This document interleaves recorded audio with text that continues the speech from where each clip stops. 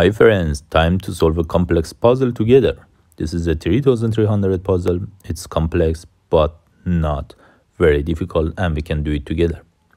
So, what is the situation? We have similar amount of pieces as our opponent and pieces and pawns, but we are the aggressor.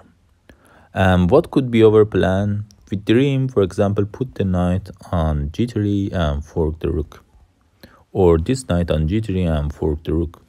But before we do that, white simply exchange the rooks, right? So we can exchange the rooks ourselves and to put the queen in the bad spot. Now, which knight do you move first to bring it to g3? You may say that how do you want to bring the knight to g3 and I still hope that white falls in a fork? The point is that take any knight, put it on g3, and suppose queen moves somewhere, and later you can put the knight on e2 and fork the rook.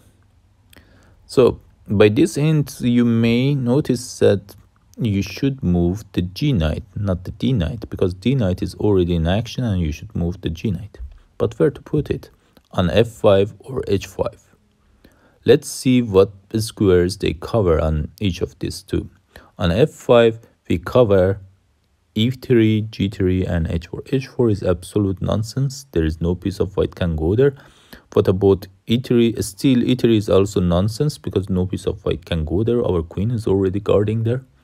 What about h5? If you put the knight on h5, it guards f4 and g3, and f4 is where the bishop and queen of white can go, and we block that spot.